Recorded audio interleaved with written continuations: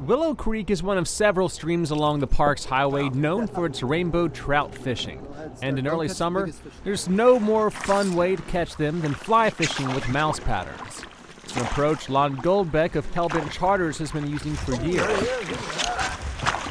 You know, I've read about it and heard about it for a lot of years, but we really never put it into practice here until about 4 or 5 years ago. And I tried to keep it a secret for a while, but nothing's ever a secret in Alaska. You know, word gets out and pretty soon people are doing it. But it's still not something that's done a lot. The big topwater flies imitate a mouse that falls into the water. Like I say, you just drop it right in there, kind of skate it out and get ready. The hardest part is not pulling the lure out of the fish's mouth when they explode on top of the waterfall. Oh! But once you get the rhythm down, you might even be able to call your own shots. That's it. That's gotta be the...